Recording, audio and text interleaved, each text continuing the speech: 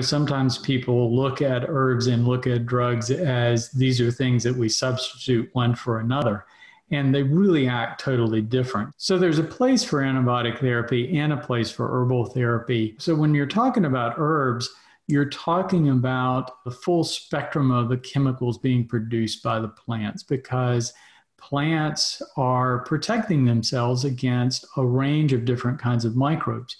We have a cellular immune system, whereas plants have a biochemical immune system. So they are producing a wide range of chemical substances, not only to affect bacteria, but also to affect viruses, yeast, protozoa, the full range of microbes. And so it's not as potent as an antibiotic. Like if somebody comes in with an acute pneumonia, I'm going to treat them with an antibiotic because the herbs aren't going to get them where I need them to be fast enough.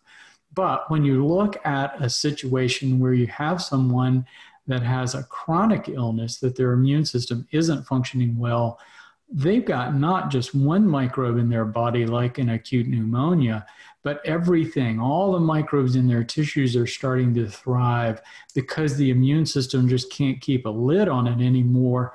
So you need this chronic suppressive therapy to knock that thing down, not for a week or two, but months and sometimes even years. In fact, I took herbal therapy in pretty intense antimicrobial herbs for more than 5 years, which really, it's hard for physicians to get their head around that because we're used to fast-acting antibiotics.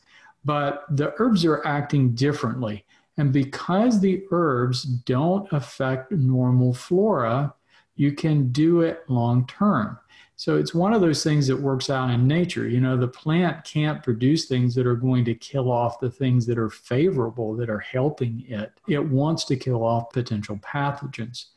So there are a lot of herbs that have pretty strong antimicrobial properties. And these are the herbs that we typically use in Lyme disease. So they definitely have a place. It is quickly becoming apparent that chronic herbal therapy for chronic Lyme is probably the best thing that you can do for it. And that's being supported by not only thousands and thousands of people that have been using it, but also recently Johns Hopkins produced a study that they took some of the herbs that I recommend and found that they were actually more effective in suppressing Borrelia than antibiotics were.